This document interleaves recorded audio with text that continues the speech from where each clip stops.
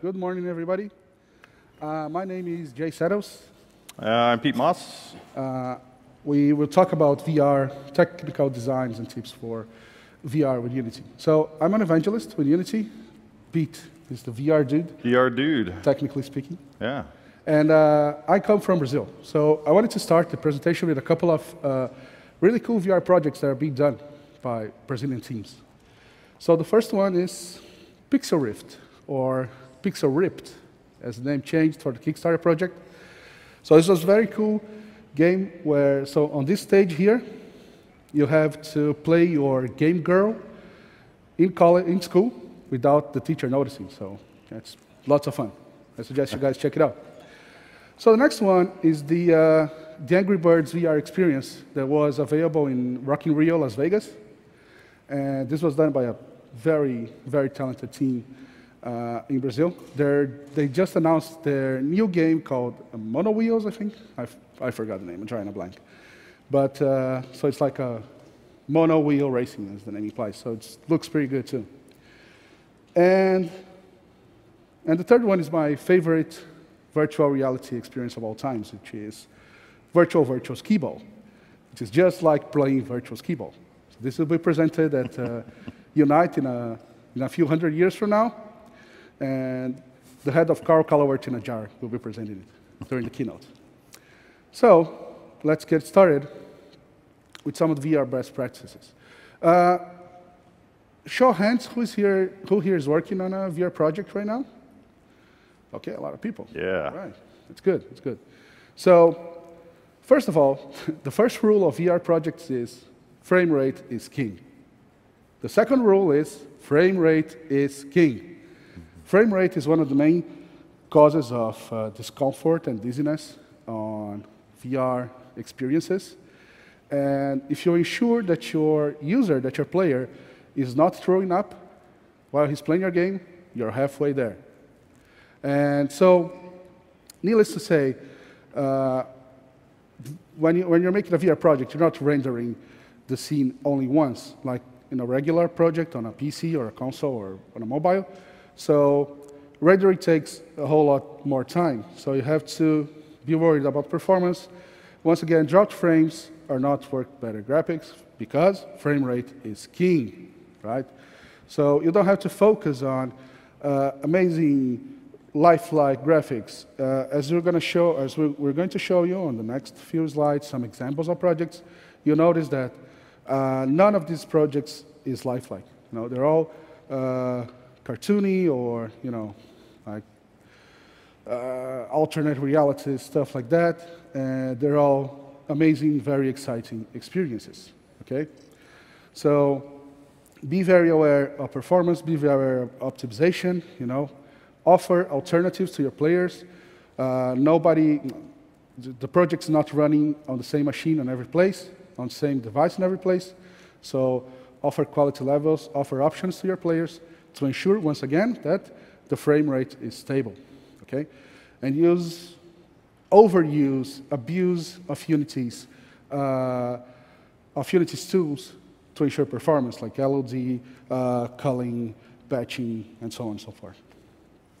So, and of course, last message of this slide, frame rate is king. So this should go for every single project, not only VR projects, of course. Optimize early, optimize often. Okay? So if you develop your project for a year without concerns of optimization, when you put it on your Oculus or your Gear or whatever, it's going to run like 5 frames per second. And then you're going to have this crazy amount of effort on optimization alone, okay? So use single pass for rendering. This is not only for optimization, but also because this allows you to use anti-alias, which will help, especially with faraway objects on your game. They will not look like bloxy or like only one single pixel. And this will help your player to also keep the focus. Pete will talk more in detail about that. And so that's very helpful too, okay? Maximize texture compressions. This is very important. Once again, don't aim for lifelike. Aim for something solid, something consistent, but which is pleasant and it's interesting and it's fun for your player because frame rate is king, okay? every optimization will bring a benefit to you. If you can squeeze 1 millisecond of anything, this will be helpful for you. And of course, avoid any spikes in performance on CPU with any mathematical functions. So for this, of course, Profiler is really, really helpful. Speaking a little bit about VR design, let's start with input. So VR offers us a wide variety of input options. And let's talk a little bit more about each of those. So first one is mouse and keyboard. And it's funny because whenever you put headset on the player, and he looks for a few seconds like a zombie because it goes like this, just looking for the mouse, looking for the right keys. So mouse and keyboard input on VR, on my experience, it works, but it's kind of weird, you know? It's just not, just doesn't feel right, okay? Gamepads are a bit better, especially because your player is not wandering around, hitting real-life objects that he can't see. But the issue with gamepads is that, the main issue with gamepads is that a jump is just one button away. And jumping is complicated on VR. Once again, when Pete talks about the weakest link of the VR chain, which is the sad sack of meats that are ourselves, he will talk more about jumping and sudden movements, okay? So touchpads, especially on Gear VR, where you have the touchpad on the side of the device, that works well. Of course, it also depends on implementation, but usually works pretty well. In my experience, my favorite input device is the motion sensing ones. So these give you a liberty of movement, but you also need to be careful. We were talking about Minority Report yesterday, right? So everybody, when Minority Report came out, everybody was just drooling about the input interface, right? Movements and like this and like this. And that looks awesome for 5 minutes. Try working 9 to 5, Monday to Friday like this. You're going to quit after a week of job, okay? And one device that's not shown here that's yield some pretty good results is the lip motion, especially because now you have this this fixture that you can attach to headsets, where you just insert the lip motion, and you can get hand movements in front of the headset. I've seen some pretty cool demos that use the lip motion. So yeah, that's another input to consider. Okay, moving forward. We talked about input, but I think the first question you guys should ask yourselves is, do I really need an input device? I mean, when your player is using a headset, he already have a great set of input devices, which are size and his neck, gaze cursor, which is, so you look at say a button on your VR game, and if you look at that button for 2 or 3 seconds, if you fix your vision on the button for 2 or 3 seconds, it just clicks the button. That works pretty well, you know. And of course, use your neck to explore the world. You know, do you really need a gamepad? Do you really need a keyboard? Maybe perhaps only moving the head, your player will have the exact same result with a better input, you know. And the touchpad, as I said, it's one of my favorite input devices. And a little bit more about design. So this is something, once again, we'll be discussing before this presentation. If you're just starting with VR, if this is your first project, we suggest that you develop a shorter experience, something like 5 to 20 minutes, to make sure you get the hang of it. But that shouldn't be a rule, you know. Like, there are longer experiences now that, when well done, will not be a problem for the user. You know, you will be able to comfortably play your game for 4, 5, 6 hours. But it's your first time, get the hang of it, see what works, see what doesn't work, and just do a shorter experience. So this point is really important, you know, design from scratch instead of porting existing games. So this reminds me of when mobile gaming was starting, and there were plenty of games, lots of games using dual stick, right? But it was not always the best fit, you know? Dual sticks on mobile is complicated to get right. So, and the developers were using dual sticks because it was just a simple port from a PC or a console game or style to mobile. And that, as I said, sometimes it doesn't work well. Maybe it's better to simply entirely revamp your game, not only for input, but for performance and quality issues as well.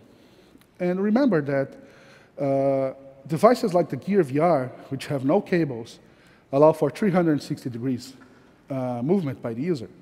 I myself, yesterday, I was at the exhibition hall playing Monster Adventure, and there's a game running on Gear VR. But I'm getting so used to use cable devices that I was self-aware not to turn 360 degrees because of cables. But that's me, you know. Your players are not accustomed to that yet, so take advantage of devices like Gear VR.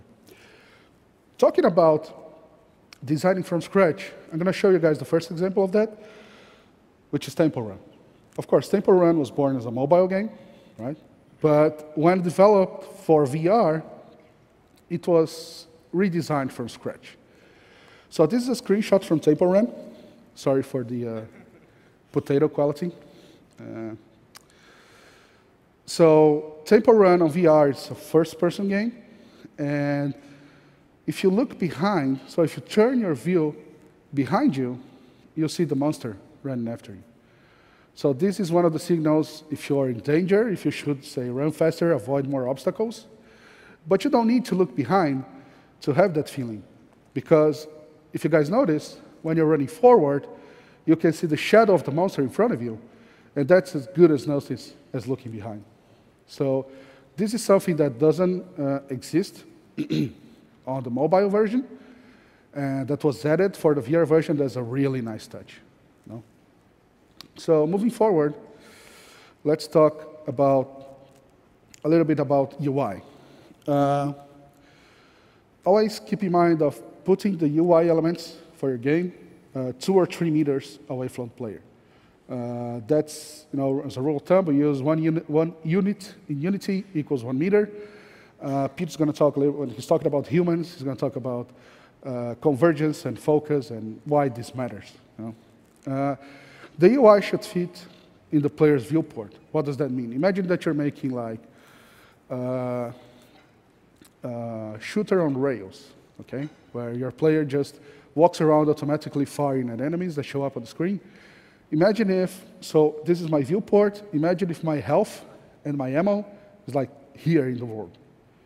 So if I need to check my ammo or my health, I need to do like this, every time, go like this. So that's not gonna work. When I check in my health, I'm gonna die, right? Because I'm not seeing the enemies in front of me. One other important consideration, even when the game is paused or you're on a menu or whatever, your player must be able to look around. Once again, that's to avoid any discomforts, any sickness. When your neck moves around, your brain expects the image to move, so just keep that in mind. And one other important point, the image needs to be consistent for both eyes. Any subtle difference will be extremely noticeable, and once again, will cause discomfort.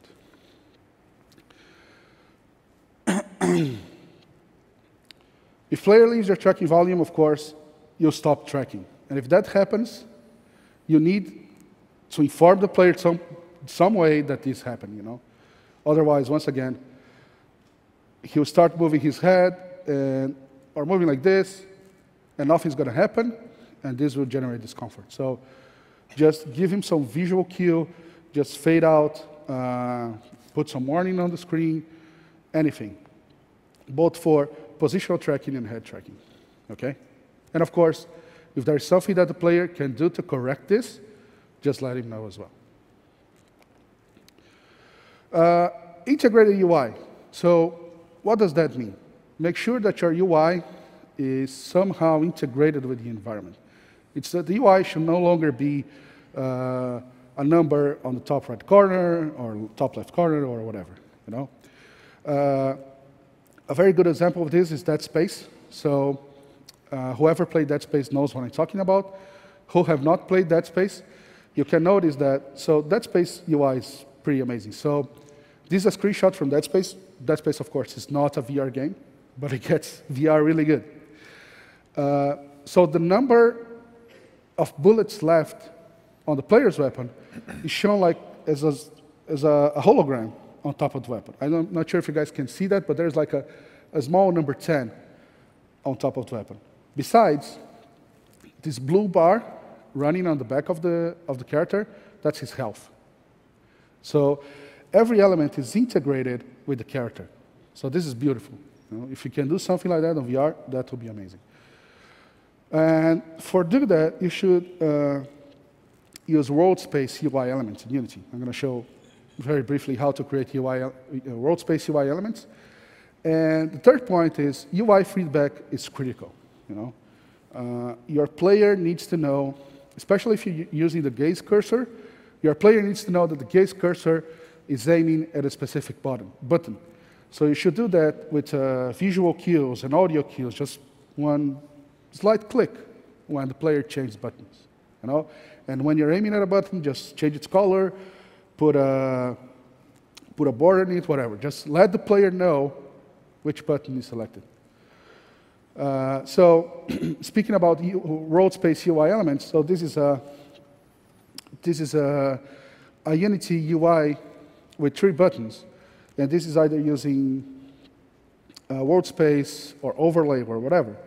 So once you create your canvas, all you have to do is on render mode, select world space, and immediately these buttons become 3D objects which you can rotate and position whichever way you want. So this works much better on VR than fixed UI elements. Once again, on Monster Finder, the game that's available at the exhibition hall, they did a pretty cool interface. So the game is like a Pokemon Snap on VR. That alone should sell you guys into the game. So the UI, it's very simple, very elegant. You see the 4 corners of your camera viewport, and you see a timer and the number of pictures you have left. And when you move your view, this follows you, of course, but it follows you with a spring effect. So it kind of goes smoothly, and then it just jumps back a little bit. You know, that's very useful, once again, to avoid any discomfort. Moving forward, for 3D effects, you should not rely exclusively on the stereoscopic effect. There's plenty of ways in which you can achieve the effect of depth using lighting, using texture, parallax. Is as good as simply relying on stereoscopic. So, I'm sorry. And of course, these cues, if you're not using stereoscopic, it should be consistent with the stereoscopic depth as well.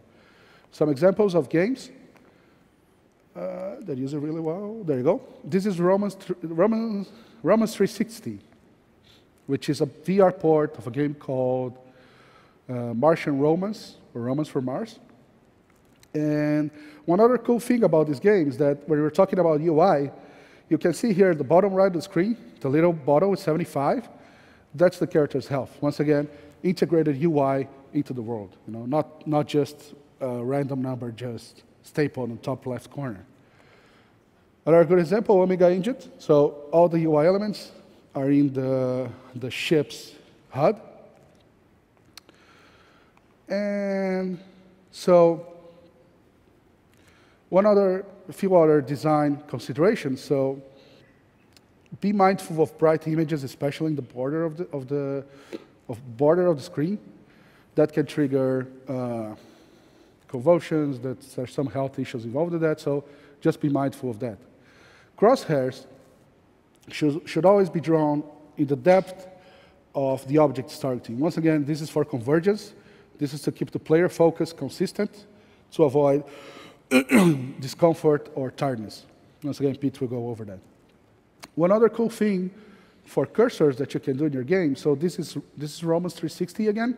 And what it do is, so it uses the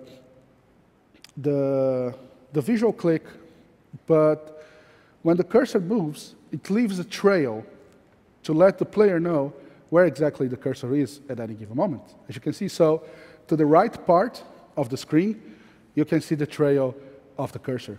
Okay, so that's very interesting. Once again, letting the player know what's going on. Unexpected vertical accelerations. When I mentioned jump, of course, is a vertical acceleration. This can trigger severe discomfort for the player, so be very mindful of that. Prefer plane terrains whenever possible. And once again, as I said, the gear allows for 360 rotation of the body, so your player is likely to look at every single direction. So be mindful of that. Avoid any effect/defect that will affect the player's sense of immersion. One other detail, and once again, to avoid discomfort, to make the player feel more comfortable, this game, Titans of Space, and Pixel Rift do that as well. It draws a body. So if you look down, you'll see a body. I'm pretty sure that every single one of you that already had some VR experience, one of the first things you did was look down. There was nothing. And that is very, very weird, right?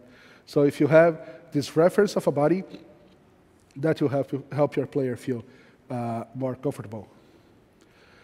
I think that slide there shouldn't be there. That might be a mistake. Yeah. So scaling, once again, as I said, both elements, the element for both eyes should be on the same scale. If it's not, it's going to look weird, it's going to look blurry, and it will once again cause discomfort. And remember, your first goal is to avoid your player from throwing up. Your scene should look full. I mean, it should look interesting. You know, it should have a lot of elements, and this in VR helps a lot in the depth, in the immersion. You know, having a nice populated scene, not necessarily full, but well populated, it helps a lot with the immersion. And most importantly, first person in VR is not the only way to go. I mean, we've seen like the Angry Birds experience. It's not first person, it works really well. And another game that works really well, it's not first person, it's a game called Off-Road Velociraptor Safari, and where you drive a Jeep in third person view. So be mindful of that. Once again, not every experience in VR should be a first person experience.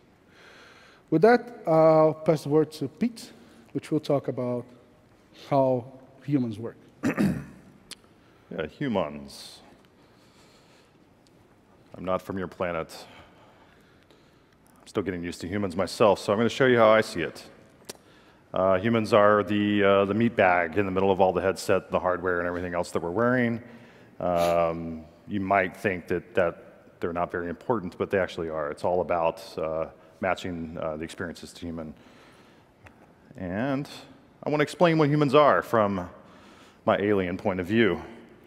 As I see it, humans are two offset cameras rigged with an independent motorized alignment system. They can turn their head to gain a greater field of view. They can look up and down. Their eyes can work in sync. They don't tend to look different directions. If they do, you might have a neurological problem. You should check that out. One of the things that's really important is we talk a lot about what's the DPI on the screen that you're looking at, or what's the field of view, and how does that relate to what we're seeing. The way humans see things is not about dots per inch. It's about pixels per degree. And the actual human resolution is about 60 by 60 pixels per degree. So over the whole field of range that we can view, that's a lot of potential pixels. Think about what the VR headsets are out right now. They're 1080p or greater, a little bit greater, just a little bit right now. We still have a long ways to go. 12,600 by 600 resolution would be optimal. That means 1 pixel per one little pixel unit. I don't know if there's a name for that.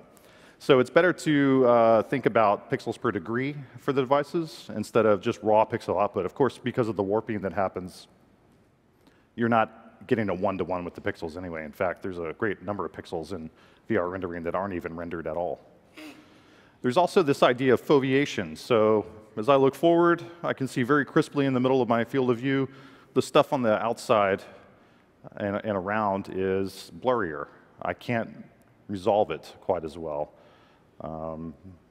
The way we fill in this model, this world, is we move our eyes a lot. It's subconscious. You don't even realize you're doing it.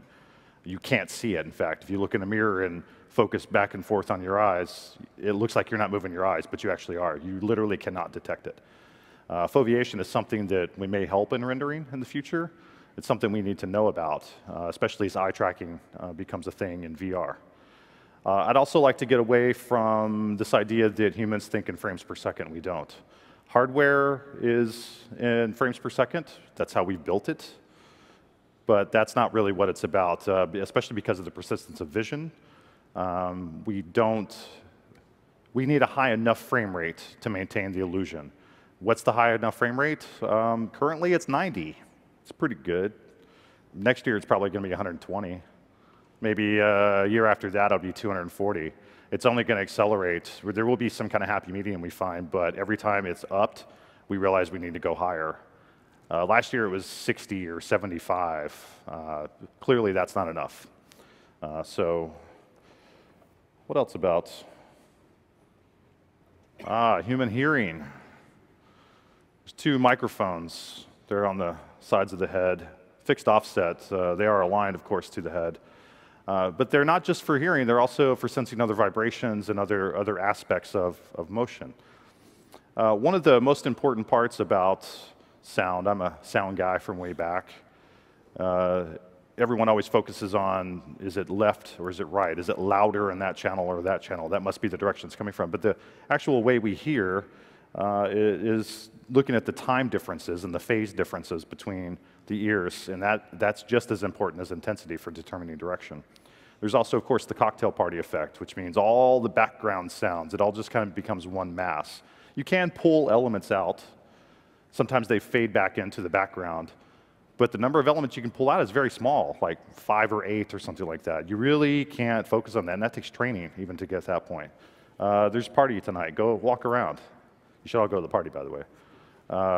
Go walk around, and from a distance, just see if you can focus in on one person's conversation. I do this all the time. I'm a notorious eavesdropper.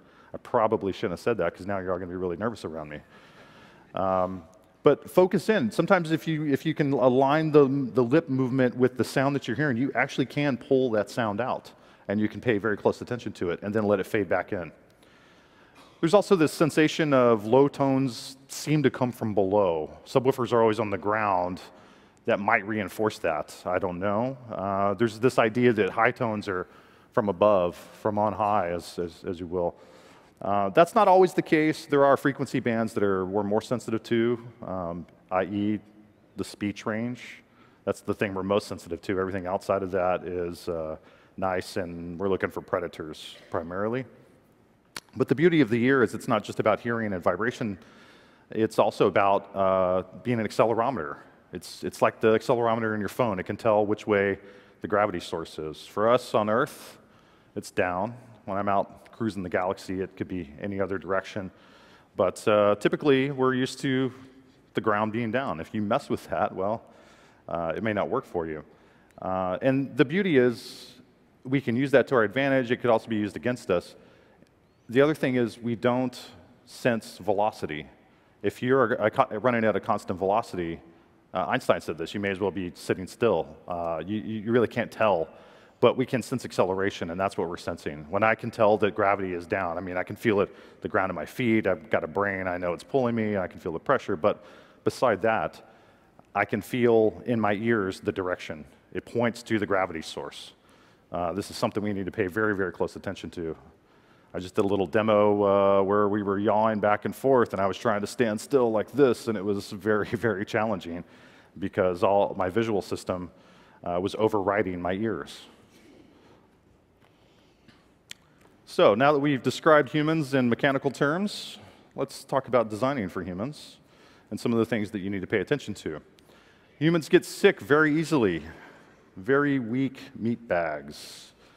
If the eyes and ears don't agree, nausea is a common occurrence. I literally heard this the other day. I'm so excited by this. I want to share it with you guys. Why do you get sick when the systems don't agree? What I heard, and it sounds pretty legit, maybe you guys can tell me if I'm wrong, it's your body, it's your caveman body from way, way back, and your eyes see one thing, your ears are telling you something else, maybe your skin senses or whatever are telling you a third thing. It's your body thinking, whoa, something's wrong, you're probably poisoned. It's time to throw up because it's only going to get worse for you. And I'm going to protect the body, so I'm going to make you throw up right now. Of course, that's the thing we're trying to prevent in VR for the most part. So paying attention to that and working against the old methods from way back millions of years ago. So the things to do to that, make sure you have a stable horizon. Maintain head tracking. Jay mentioned that earlier. If you go into a non-track state, do something smart about it, fade it out. Or if you have a menu pop up, don't lock your head to the menu. That will make people sick very quick. If reality doesn't match the virtual reality you're seeing, you are going to get sick. Of course, frame rate's always king. It's the most important rule right now. Frame rate is king. Once we nail that, we'll probably come up with another more important rule, but for now, stick with that. And of course, down is always down. Use that to your advantage in your games. If you have a gravity source, try to put it below the player, and they'll be a lot more comfortable. Be careful with other G-forces. We may get to a point where we can do some really extreme stuff playing with G-forces, but even in daily life, that's a very extreme thing. You don't tend to go into centrifuges or race cars down a track. Well, okay, some of us do, but it's still pretty rare. Another thing about humans, they get scared. Very, very scared meatbags. They are, VR has incredibly high immersion, so it's easy to scare humans. It's easy to trigger phobias, claustrophobia, agoraphobia, things like that. So you have to be mindful of that. Be careful with pointy things, especially pointy things coming at your face. It freaks me out when someone's trying to poke at me with a fork. Even if in VR, I would also be a little nervous. Also, we don't like being crushed. It's typically something we tend to avoid. It's not always possible, but in VR, it is possible to avoid it, so be careful with that. Also, things like spiders. I use spiders as an example here. I personally am very close to my spider friends, but not everyone is. The reactions that I've seen with people near spiders is by far one of the most extreme. You see it, you scream, and you run away. Well, not everyone does, but a lot of people do. It could be something else for a different person, but be mindful of what you're throwing in. I love horror games and stuff. Not everyone does. Horror games in VR are terrifying. That's kind of why I like them. Other people will throw the headset across the room. So if you want to keep your equipment safe, be careful what you're doing. And if you have fear response coming up, you're going to trigger something. The old idea of the trigger warning. It's not a bad thing to actually warn them, set the tone of what's going to happen, possibly start with the art in the game when they're buying the game, show them what they're going up against. But be careful. I did a talk last year at Unite, and the big takeaway for the press, hilariously enough, is VR will kill you. Well, what we said is someone's going to do a jump scare and try to be cute, and then someone will have a heart attack and die. But the takeaway, of course, is VR will kill you, whatever. But we do need to be mindful of that. I don't want to die in VR. If you die in VR, you die in real life. It's true. Tell all your friends. It's totally true. But you guys are trying to make a buck. You're trying to build cool experiences for people. Try not to kill them, unless, of course, your app is designed to kill. There may be a market for that, a very, very limited and dwindling market, though. Be careful. It's bad for monetization. It's really bad for monetization, yeah. There's not much analytics you need, though, for that, right? Yeah. I mean, look, he triggered, oh, he's dead. There's your analytics. So be careful with that as you move forward. Another thing, humans get really, really tired. I'm kind of tired right now. Oh, man, I was out too late. I'm just standing. I'm just standing around. That's probably the best thing we can do. We're designed for that. But as far as moving our arms out, Jay was talking about this, the Minority Report idea. I want to take you eyes and slide it around and look cool like Tom Cruise. I'm pretty sure I didn't look cool doing that. The thing is, holding your arms out like this and working like that looks awesome, so badass on film. Terrible in real life. Think about the Wii U, or the Wii remote, rather. It was the coolest thing. You were going to go bowling, you were playing tennis, you were doing these cool things. And a month later, you're sitting on your couch doing that. That's all you wanted to do. Because you're tired. You don't want to, you have to conserve your energy, you have to conserve your momentum. So be careful about what you're doing, and that goes into UI design and all the other things that we've already talked about. Also, be kind to the eyes. It is a little weird with the screen right here. You think you're focusing out there, but you're kind of focusing here too, and the mismatch can tire people out. Be careful about what you're forcing players to look at. There's almost this three-zone idea that we're using in the VR development that we're doing at Unity. There's the immediate zone. That's the personal space. If someone was up in that space, you would be pushing them away from you. Then there's the near zone. That's the 1 to 5 meter area somewhere in there. That's the kind of area that you generally work with. That's arm's reach or just a little further maybe. I can reach out and grab that. Everything beyond that is the far distance. The idea is to keep it in the more near area and keep things sized such that you can take them in all in one view. It used to be said that VR was best for the short experiences. We did say a moment ago to kind of keep it short for your first development. But this is from the other point of view. How much VR can you take? So there used to be the wisdom that, yeah, 5 minutes tops. And with the earlier tech, that actually was true. Now we're saying, OK, 30 minutes, an hour, that's not so bad. I'm weird. I like VR. I spend a lot of time in it. I'm moving in, actually. I'm moving my life over. I'm not there yet. The movers are coming on Sunday. One of my favorite games, like every time I do this talk, I hype this game, but it's so badass. You guys got to try it. It's called Elite Dangerous. I've only ever played it in VR. It's so amazing. I had a couple of weeks off at Christmas time. I took a little extra time. I bought Elite Dangerous, a really, really nice HOTAS joystick. I had a DK2, of course, and I pretty much spent 10 hours a day for 2 weeks in this game.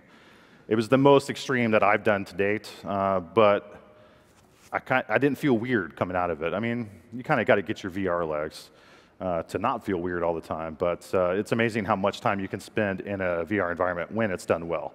And those environments are only going to get better and better. So this idea of 5 to 30 minutes was true earlier this year, last year, that sort of thing, but I can pretty much safely say that that's going to be longer and longer.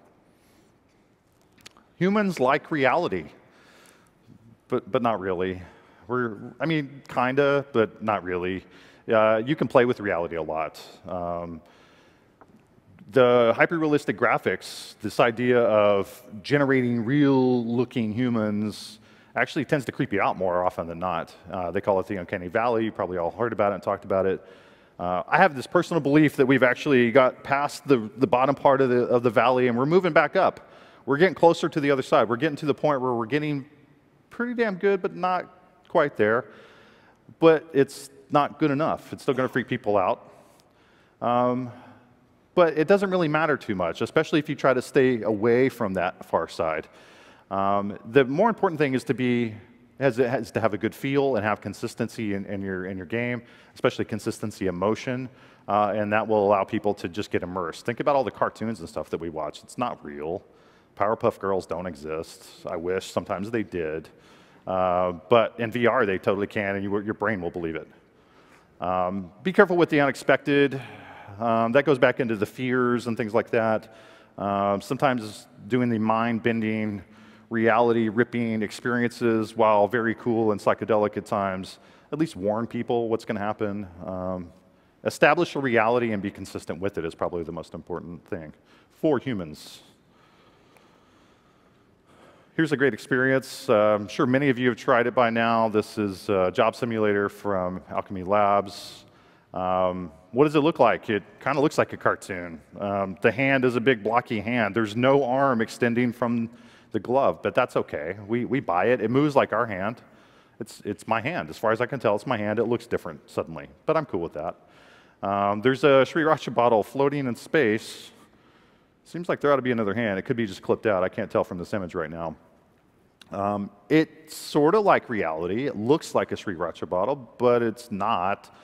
It squirts particles out instead of actual things you can taste, but it looks like the stuff you could taste, so it's real enough.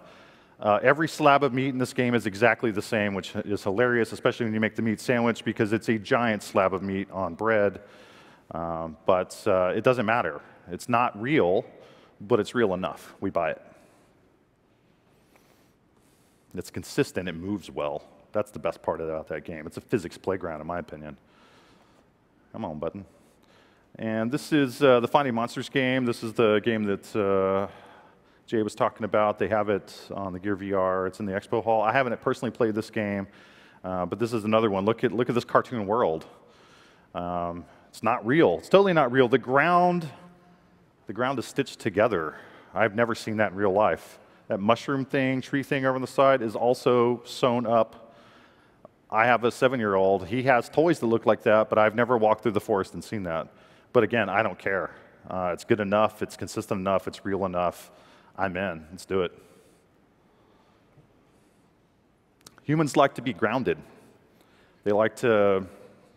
The ground isn't necessarily always the ground. It could be other elements. Audio cues can be really important. We like to know if we put an object over there, that it's still over there. If you saw the HoloLens demo yesterday, HoloLens is very much about that. I put an object in space. I can walk away. I can go to work. Come home. Been gone 8 hours. Oh, hey, I left this thing running. It's right here. It's still running. It's been there all day. That's kind of where things are going. You want to look down, you want to see a body. Doing bodies in VR is a little tricky still. Mapping and everything is not quite there yet. We're getting there. We've got some ideas as an industry. I'm not saying I personally have any great ideas there. I'm mostly trying to get other people to work it out so I could just play cool games. We'll get there. IK tracking, things like that, Connect tracking, I think are great steps forward, but we still have a long way to go. Another thing to do is give people a path. Show them where they're going to go, especially if they're kind of flying through a level. They don't have a body, they don't know. Give them a visual clue of where they're going, and it's a lot less objectionable. And most importantly, especially when you're trying to build out your world or possibly port something from another system into a VR system, be careful of what you're faking in the background. Last thing it's like you're at the movie, or actually that Spaceball scene, you know, where they're fighting and it's a good time, and then the guy swings too wide and he kills the gaffer who's just out of the frame. Like there might in the movie be people behind you, but the reality of the movie is there's no one else in that room. And in VR, you don't have the luxury of having a fixed frame. You don't want to see the crew. You don't want to turn around and go, "Are you the game developer? Did you write this?" You don't want to turn around and see gaps in the world and see through walls into other things. Things that we do for tricks to keep performance good. We got to be careful with that. We got to make a consistent world. No seams, no leaks, no light creeping through. It sounds easy, but actually that level of polish is challenging. It takes time. It's that whole famous, the last 20% takes 80% of the time. It's that level of polish. It's easy to rough out a world, but to make it totally consistent from every point of view, it's a challenge. It takes time. Humans can empathize. Especially in VR, empathy can be really, really high. We can play with scale, make things really, really small, and we can be like Godzilla crushing the world. And then in a moment, we can shrink down and just be a little ant on the ground underneath Godzilla's foot. It really changes the feel. It changes the overall experience. And even things like UI can make you feel like the menu's way too big. Oh, it's so huge. You got to be careful with all these design elements because humans feel it in a different way. It's not just about what it looks like, it's about what it feels like. It always comes down to what it feels like. If it feels awesome, then it is awesome. Okay, that's the design bit for humans. Soon I will return to my planet, but for now this is what I've seen. But for now I'd like to talk about the future, where we're going in Unity and this VR stuff that we're working on. A lot of people think I'm like the head of the VR program. I'm just the guy who likes to talk about VR a lot and travel. There are way smarter people than me working on this behind the scenes. I work closely with them to try to feedback what I get from the field. I go back and I show and I tell and I make connections where connections need to happen. So I got a few dreams, and a lot of this is kind of biased to me. So I'll just state that clearly. This isn't necessarily where things are going, but these are some things that I would like to see happen in Unity for VR. Audio, all my training's in audio. I actually have 2 degrees in music composition. I dropped out of my PhD. I always wanted to be a college dropout. Highly recommend it. It's pretty cool. So audio is a really important thing, and it's something that we have neglected heavily. It's getting better. It's actually getting better. Now in Unity, we have HRTF support as part of the audio system. That's great. We still have more that we need to grow in that area. But there's also plugins, spatializer plugins. Oculus has got one. There's the Y stuff, Fmod stuff. Everyone's trying their own different version of it. Visisonics, I saw them. If you guys are here, go, woo! Oh, man, come on. Well, anyway, those guys got a really nice HRTF system. I got a demo of it in the expo hall yesterday. This idea from way back is that all you need is the amplitude stuff to tell you where things are. That's actually bullshit. It's wrong. It's been wrong. Hollywood has been lying to you for years. They say 5.1 audio is enough. It's not. It's not real. It's not applicable to games, in my opinion, and it's definitely not applicable to VR. There are other formats. Ambisonics is really cool. I'm a big fan of that myself. It's a 4-channel format for storing audio. It stores all the phase differences. It basically stores audio vectors, if you will. And the cool thing is it can be decoded to any number of speakers. It's always 4 channels. Always, always, always. You can actually do 3 channels if you don't care about height. It's a WXYZ signal. You can decode it for whatever. That means you can decode it for headphones, too, and do HRTF. You could decode it for a room where the sound rotates with your head. Because we have head tracking, it's pretty good. We can also track the sound to your head in a room. So there might be some interesting options coming down the line. I'm not saying Unity is going to support these, but I'll nudge things along as much as I'm able to. I'm not very good at clicking. There we go. Another thing we want to do is we want to have all the HMDs. We're Unity. Come on. It's in the name. We got to do one thing and do it across all of the stuff. So we've got the Oculus Rift. We got the Gear VR. Sony Morpheus, I should have edited this. They've renamed it. It's the Sony PlayStation VR. PlayStation VR. Morpheus is a cooler title. Sony guys, if you're here, you can roll it back. It's way cooler. We've also been working with HoloLens. The support is really getting pretty good, but it's still alpha, pre-alpha. It's going to be a while before that stuff's all baked. Those guys are still working really hard on the product. But those are the directions we're going, but we're also talking to other companies. We're talking to the people with OpenVR, the Vive. That's Valve. They're cool. They're all blocked from my office. Totally cool guys. We talked to the guys from OSVR. I think that they got a really cool system. They're building up to DIY VR. I think that's really cool because it's the DIY community that has made VR possible.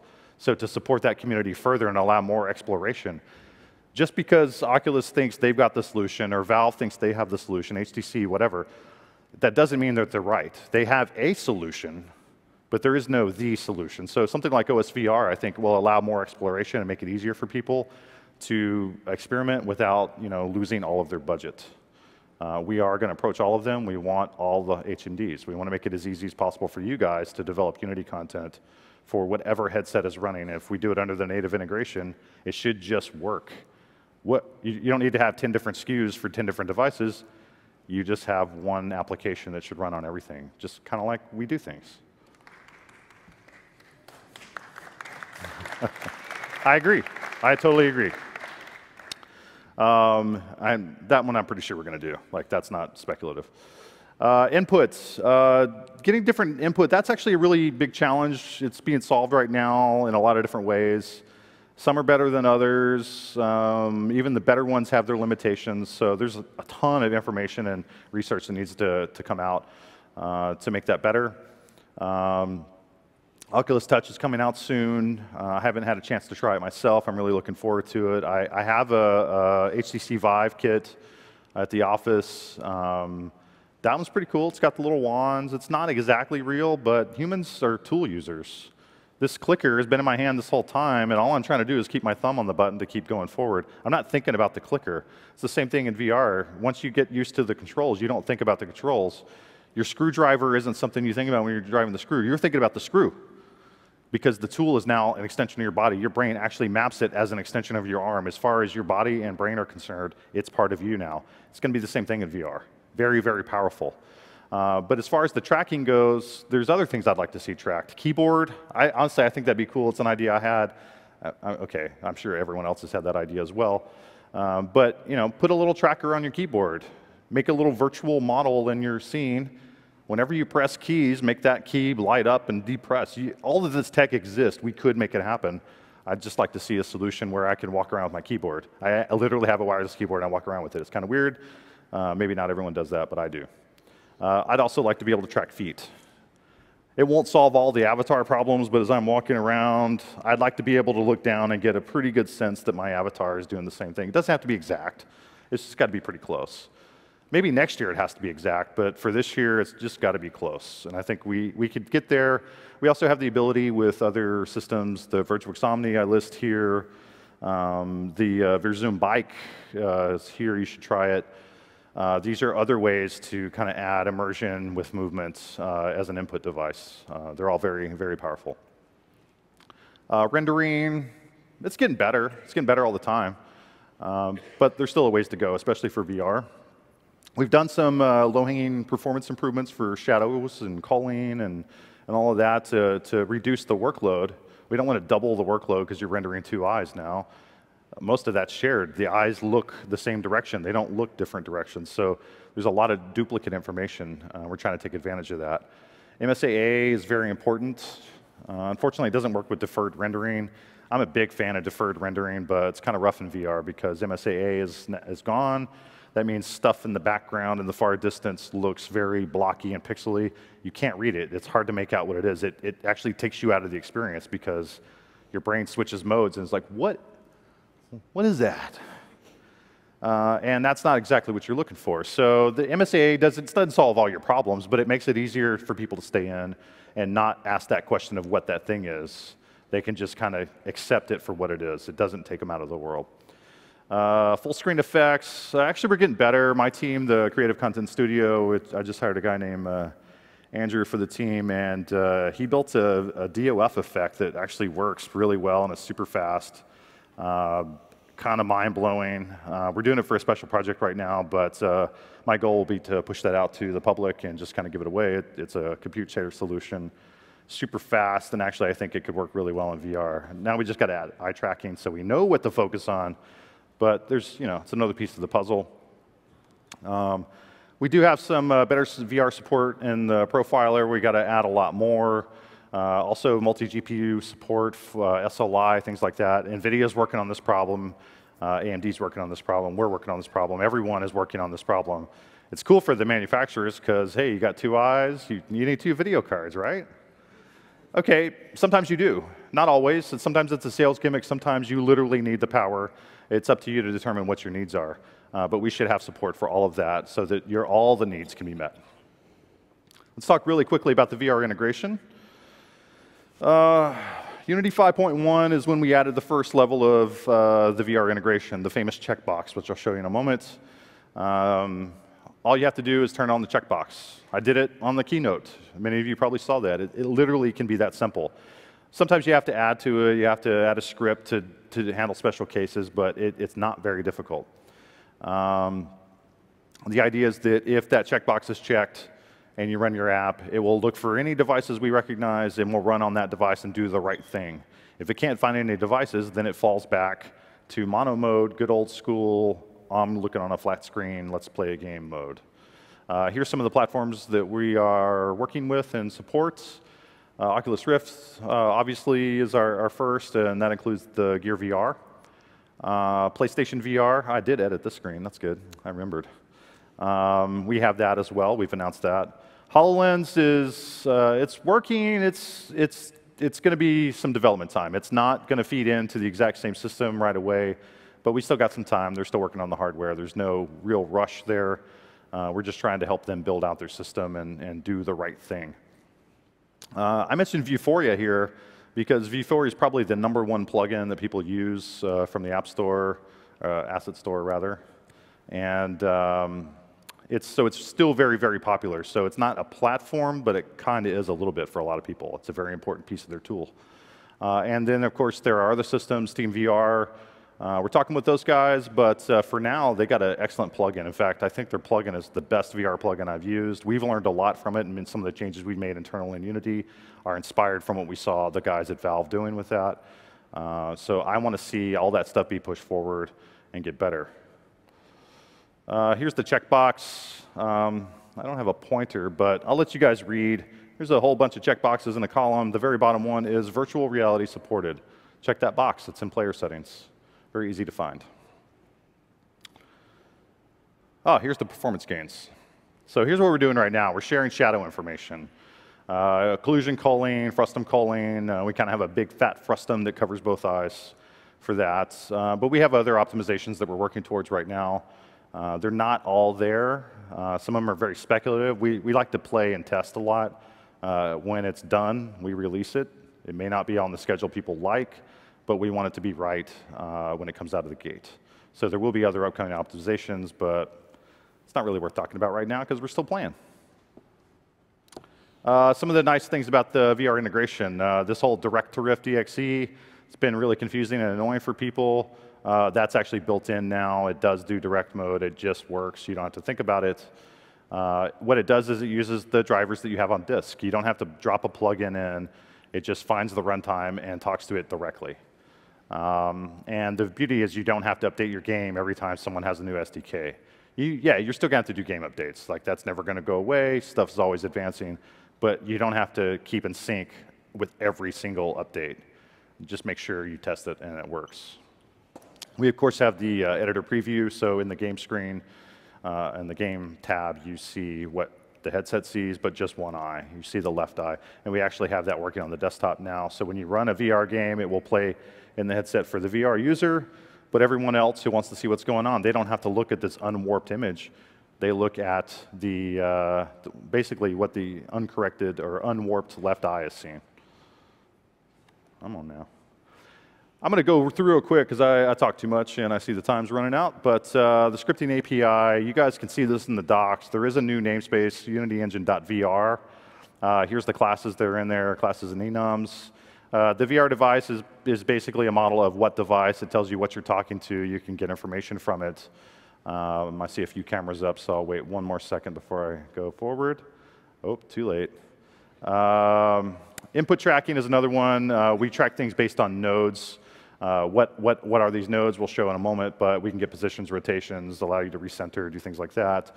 Settings is kind of the big checkbox like that. Checkbox in the UI is really settings.enabled. It's the same thing.